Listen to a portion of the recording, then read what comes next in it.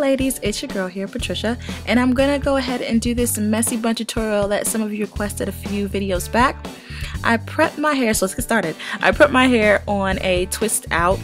I just did 4 big twists, put it in a ponytail at the nape, just to stretch it out a little bit. I usually do this on a braid out, did it on a twist out this time, doesn't matter. As long as your hair has a little bit of texture to it, it makes the bun a little bit more full and just gives it, makes it kind of interesting. So now I'm moisturizing with a little bit of water. This has aloe vera juice in it as well. Couldn't tell you how much, but it has aloe vera juice in it. And I'm going to seal with my natural hair oil blend. I'll leave you the tutorial for this mixture down in the description bar. And make sure you get those ends to keep them moisturized. Alright, so I'm taking the twist loose. Like I said, you're not looking for twist out definition here. You're just looking for just textured hair. Keeps the bun full, keeps it interesting like we said earlier. Alright, break it down as much as you can without completely obliterating a curl pattern or a textured pattern.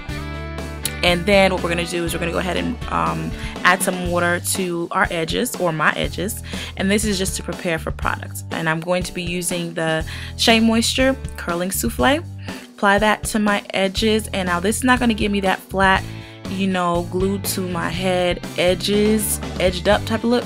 It's just going to lay down the flyaways, alright? We don't want it to be too perfect, but at the same time, we don't want it to be a hot mess. Alright. So I'm using this headband. I'm going to show you what it looked like when I first got it. Like this.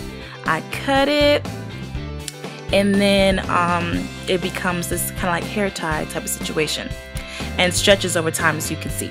So I'm just going to tie it in the back like I'm about to do a headband, and then I'm going to bring the hair tie to my crown.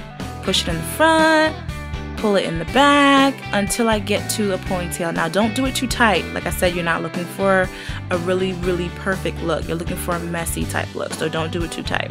Alright, tie it in the back once you got it where you want it, and then tie it in the front again to secure it. And if you need to, go ahead and use a hairpin as well to just tuck in the extra pieces, okay?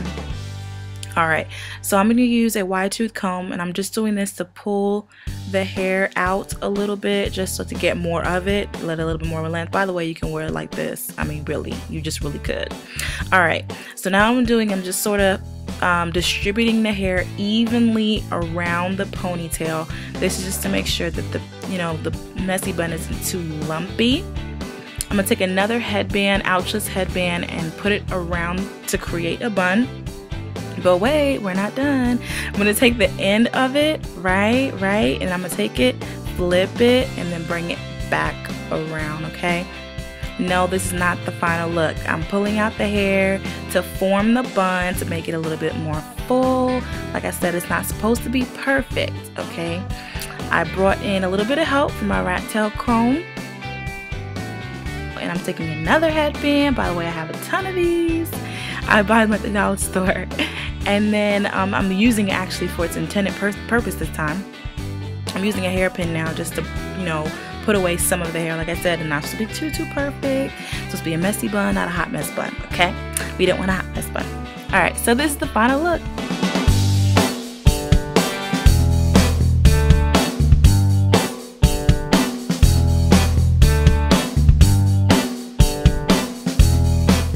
Yeah, there it is. There's the hair. Tell me what you guys think, okay? Thumbs up if you want more hair tutorials like this. Any requests, leave them down below. Thank you for watching. See you guys next time. And as always, God bless.